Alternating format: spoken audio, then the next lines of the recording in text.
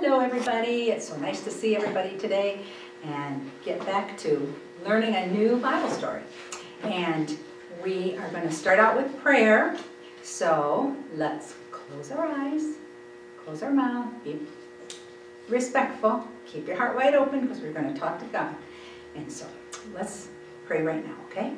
Our dear Heavenly Father, we thank you so much for a beautiful, beautiful day. We thank you for the summer and the different changes of seasons that you give us. We thank you for that. We just pray that you'll be with every boy and girl who's watching and their family members. We pray that you'll be with Josh in the Army, Sergeant Josh now, and we just pray that you will protect him, keep him safe. We pray that you'll be with Levi and his arm, that it would heal up quickly. And different people in our church who may not be feeling well, or who may be watching this who may not be feeling well, we just pray that you'll be right there with them, as we know you will be. And we just pray that you'll be with our country right now and help us all to have peace in our heart. In Jesus' name we pray. Amen. Well, this story is not in the Old Testament, so it's in the what? I mean, it's not in the New Testament, so it's in, I gave you the answer. So it's in the what? The Old Testament. I have also something to say. One of the persons on my team broke their thumb. Broke their thumb? That would be hard, wouldn't it? Well, here, because you said Old Testament, there you go. You might want to sit in a chair, okay? And so this is in the book of Job, and it looks like the word Job, J-O-B, but it's actually Job. And remember how I said a lot of times the books that we've been looking at have been little short books. This one's a little bit longer. You can't sit and read it like a bedtime story. It's a little bit longer, but it's a very cool story. And we're going to start out and talk about Job. Job was a very, very rich man. He had 10 children, and he had, let's see how many things he had. He had 7,000 sheep. That's a lot of sheep, isn't it? He had 3,000 camels. He had 500 oxen, or ox, they're kind of like cows, and 500 donkeys. He not only had that, but he had a lot of land, he had a lot of riches, and he had lots and lots of servants. And he was a good guy. He loved the Lord, he served the Lord. And one thing that I think is kind of neat that the Bible says is that he prayed for his children all the time. And that's a sign of a good mom and dad, isn't it? That pray for their children. And he's prayed for them because, and gave sacrifices for them because, in case they had sinned. And I think that's a really good mom or dad, isn't it? That prays for their kids. And so Job was a really rich man, and he had all these things. He had 7 sons and 3 daughters, which we know 7 plus 3 equals what?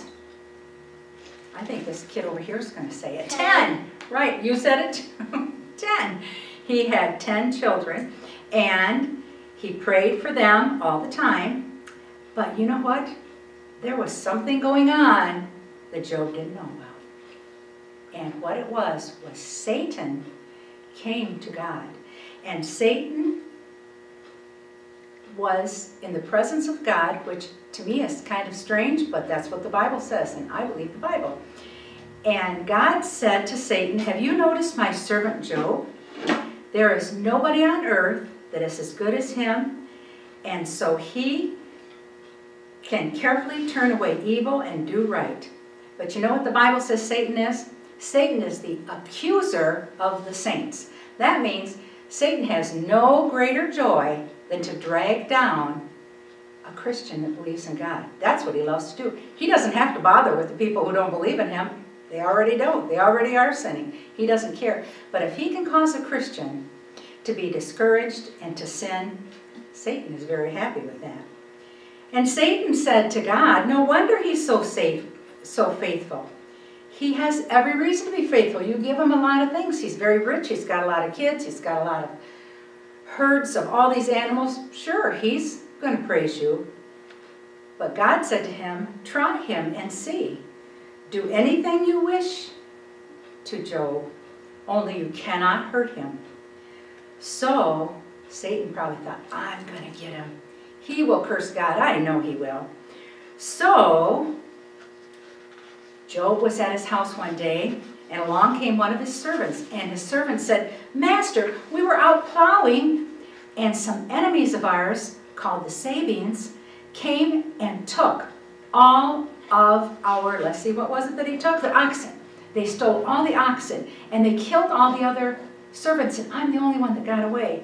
The servant was not hardly even finished talking when all of a sudden another guy comes in and says, "Job, you're not going to believe what happened. Lightning came from the sky and struck all the sheep and the servants and killed them dead.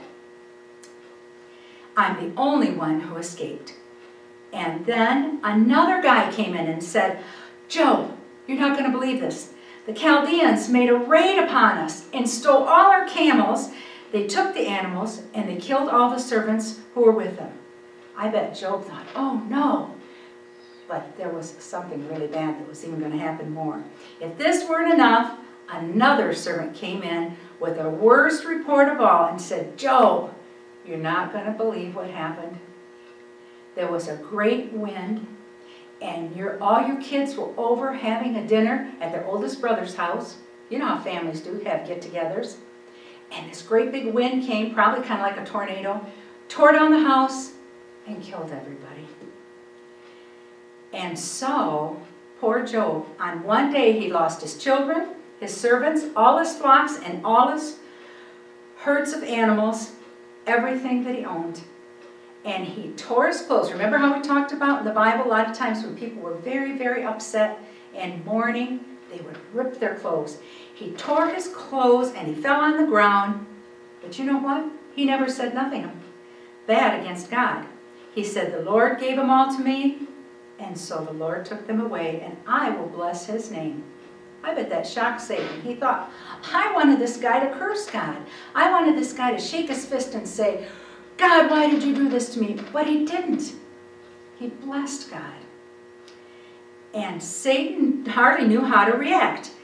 He accused Job. He accused Job to the Lord, didn't he? But Job has not turned away from you yet, because you know why, God? You didn't touch his body.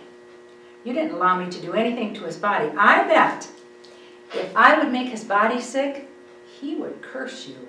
And God said, "You can try and find out, but here's what I want you to do. Satan, you're not allowed to kill him." So Satan thought, good, now. You know, Satan's a sneaky old guy. He thought, now I can do what I want. So all of a sudden, Job was covered from head to toe with great big infected boils. And I bet he was very, very sore. Yes? So he got hurt by Satan? Satan? Did he die? No, because God said you can't take his life.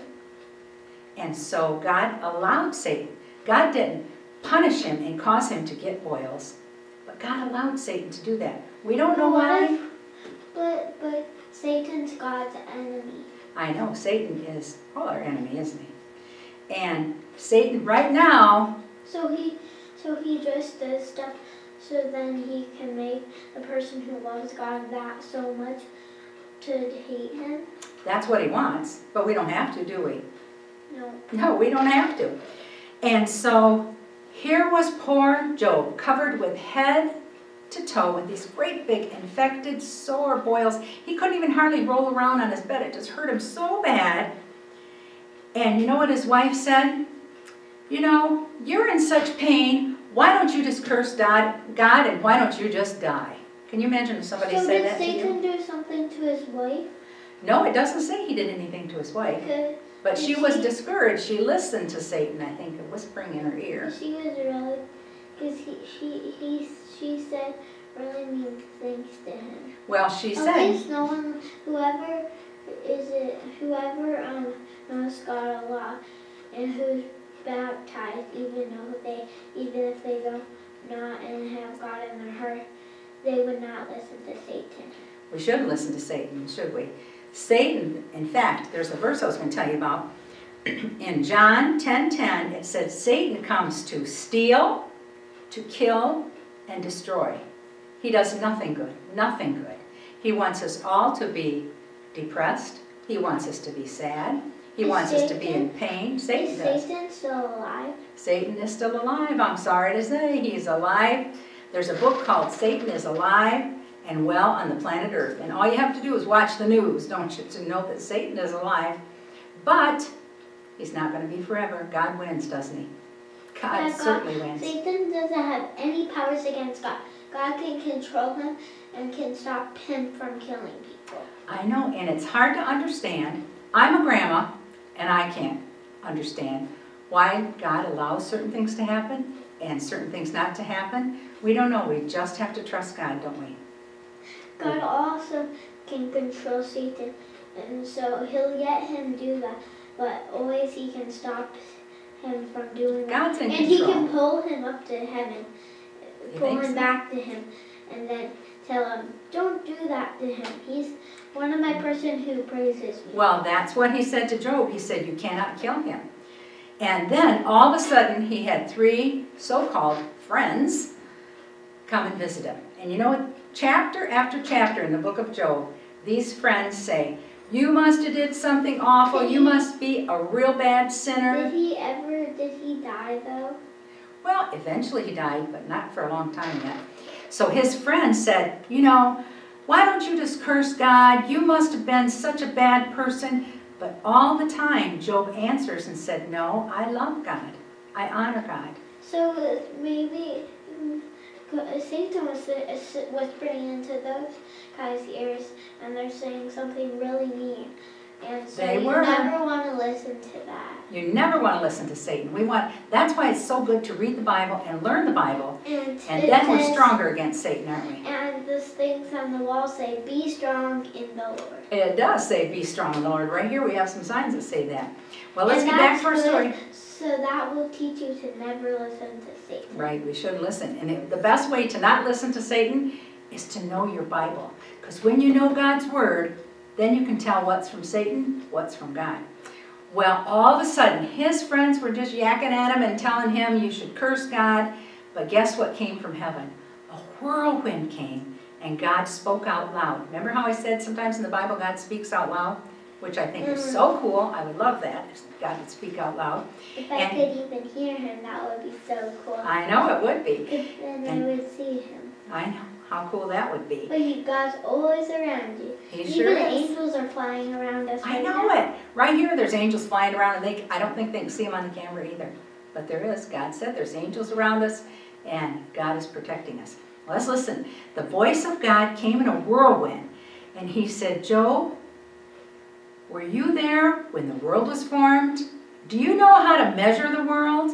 Do you know that what came when light and darkness came? Did you put the stars in the sky? And Job was just awestruck. He thought it was awesome. With the magnificence of God. He could not understand his suffering, but he realized that it's just like many of the mysteries of the universe when God holds a key. And he said, I must wait in peace. And so this is what God did for him. Let's listen to this. This is really cool. Okay, he had 7,000 sheep. So did God give him more sheep? Just wait and see. That's the cool part. He doubled it. He had 10 more children. God caused him to have 10 more children. Instead of 7,000 sheep, he got 14,000 sheep. That's a lot. That is a lot of sheep. Instead of 3,000 camels, he got 6,000 camels. Instead of 500 ox, which is kind of like cows, he got 1,000. And instead of 500 donkeys, he got 1,000. So God doubled I guess it. God loves him so much. God. And the person that we're speaking about right now must have loved him a lot. He did. He praised God. And Even you know what? I know Satan does not love God. Yeah. He just has a black heart, and means he thinks that he doesn't want anybody to be baptized. He doesn't want anybody to be happy and love the Lord, does he? But because John, in the book of John 8:44, says that Satan is the father of all lies. That means whenever there's a lie, guess who's the one who started it? Satan.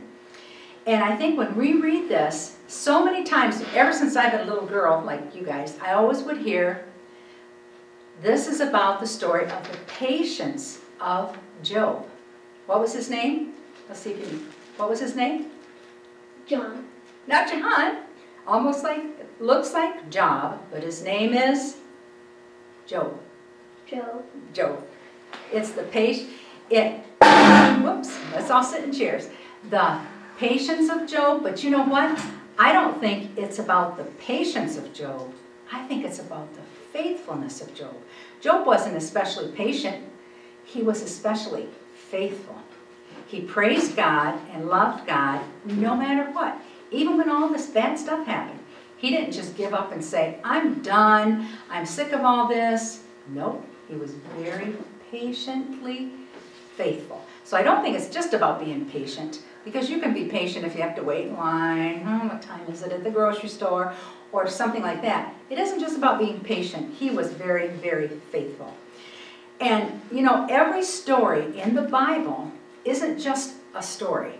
It's always in there to teach us something. One thing that it teaches, I think the main thing, is that God is in control.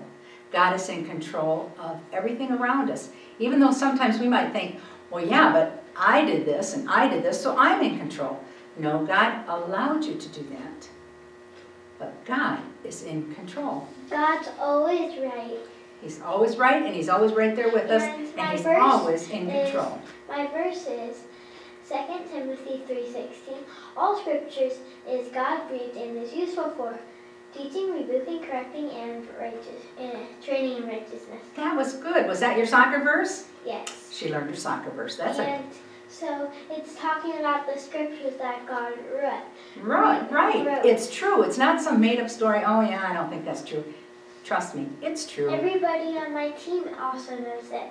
Even if they don't know it, they're all learning trying really hard. Well, that's good. It's good to learn Bible verses. The Bible says it's so hard that it's so easy.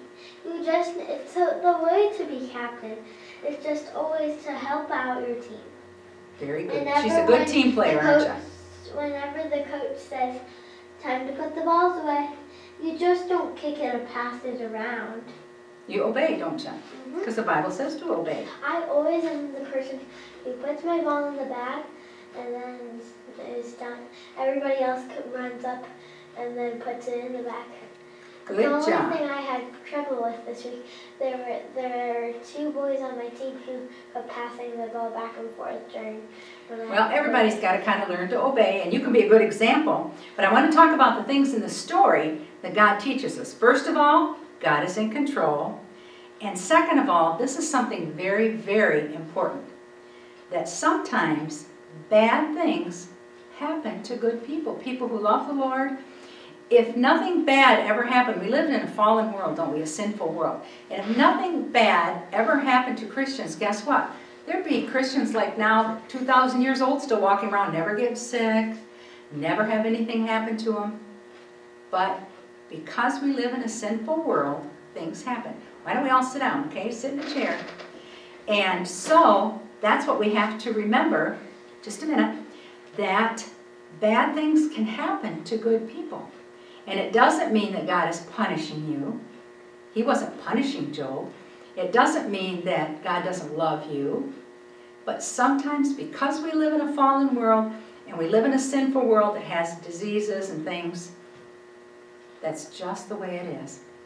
But God does promise that even when it happens to you, He is always what? Grateful. He's always with you. We can be grateful, but God is always with you, yes. Also, even though you think that you're perfect, God's the only one perfect. Right. And so, even you think you do everything perfect, you even sometimes say wrong things that you didn't mean to say. Right. We all do that, don't we? We say wrong things. This morning, I hit my head on the wall because my brother pulled my foot. Oh, no. You're okay, though? Yeah. Oh, I'm glad you're okay. So we have to remember that sometimes bad things can happen. People can be sick. People can get cancer. People can be born with problems. That's just the way it is. God can take something that Satan causes for bad, just like in the story of Job. God can take something that Satan wants to go bad, and he can flip it over and turn it to good. And a verse about that is in Genesis 50:20, and that's when we talked about Joseph. Remember when we talked about Joseph that got hauled down to Egypt? His brothers meant it for bad, but God turned it into good because God made it a way that he could save his whole nation. And that's what happens. When we give it to God, God can take something bad and turn it to good. And another thing to remember about this story is we can praise God even when things go wrong. Now, you know one thing I was thinking about? Sometimes people might think, well, if I'm a Christian, I've asked the Lord Jesus into my heart, and I love the Lord, then nothing bad is ever going to happen to me. I'm always going to be rich. I'm always going to be healthy. I'm going to have everything I ever wanted. Nothing bad is going to ever happen to me. How could we as Christians ever be sympathetic and have a tender heart towards somebody who's going through something if we have never went through it? Now, I know I've talked to you guys a lot before about my daughter Mary, who was born with a lot of health problems. She was quite handicapped. She couldn't eat. She couldn't breathe on her own. She had to have a hole here called the trach. She never ate. She lived to be 25 years old and never ate a bite of food in her life. She had to be fed through a tube in her tummy. She couldn't walk. She couldn't talk. But you know what? Even in her little way, she was a good testimony to God because we loved her just the way she was. But you know what? After she died, I had a friend who lost her daughter. I can say, I know what it's like because I lost my daughter. And if, say you have a, say your dog died, and your friend at school or your neighbor, their dog died, you can go up to him and you can say, you know what?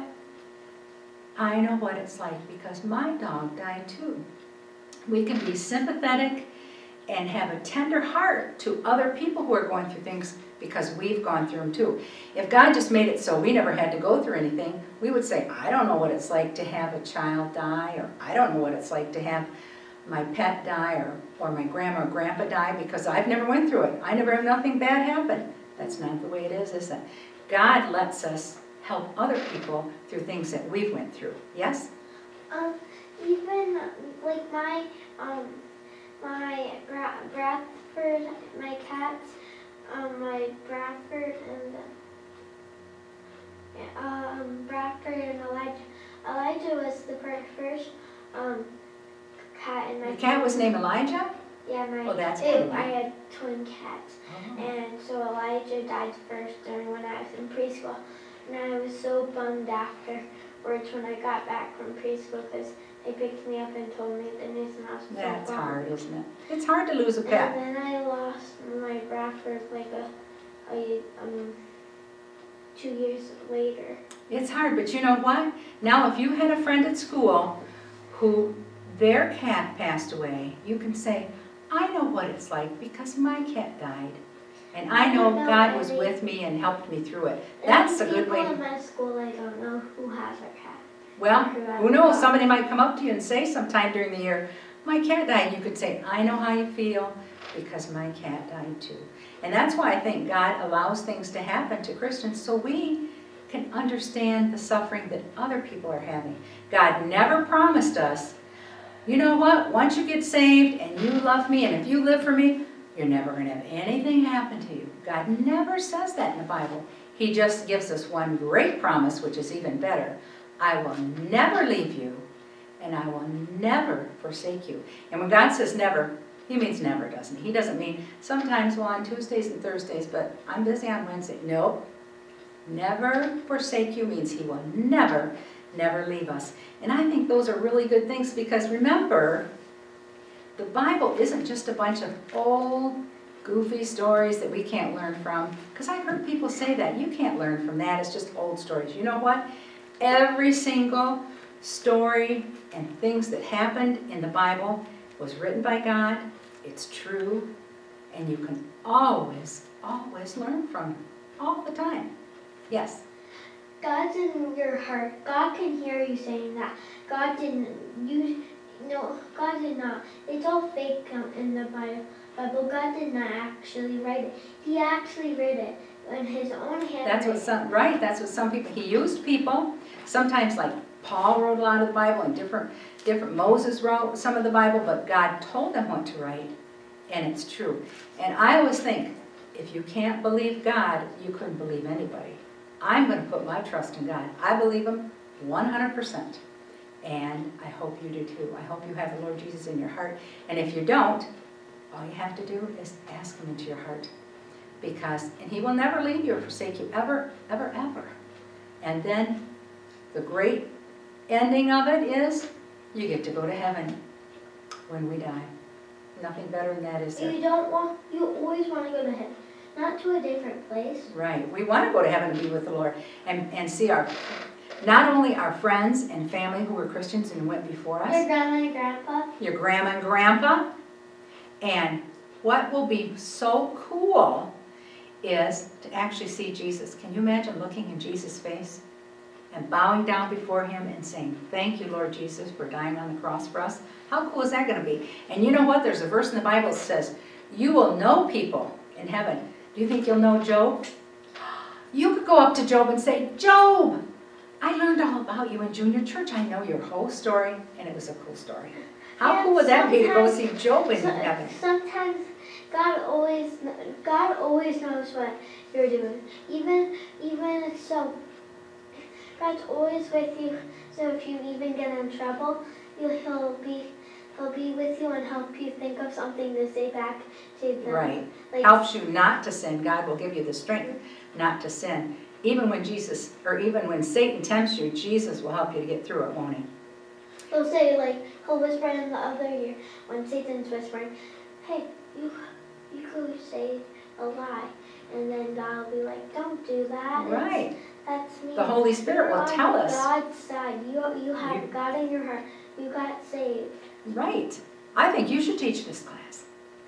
You think you could? I think you could. Probably. I think you could too. Okay, we're going to close in prayer. Just stay seated till we're done, okay? We're going to close in prayer, but I want you to remember, I keep forgetting to say this every week. Are you learning your 12 disciples and the extra guy? No, You're not. Who is the extra guy? If you can name the extra guy, I'm going to throw you a piece of cake. The extra guy, when Judas left the group and they voted to get a new disciple. Matthew was one of them, but the extra one, it almost sounds like Matthew.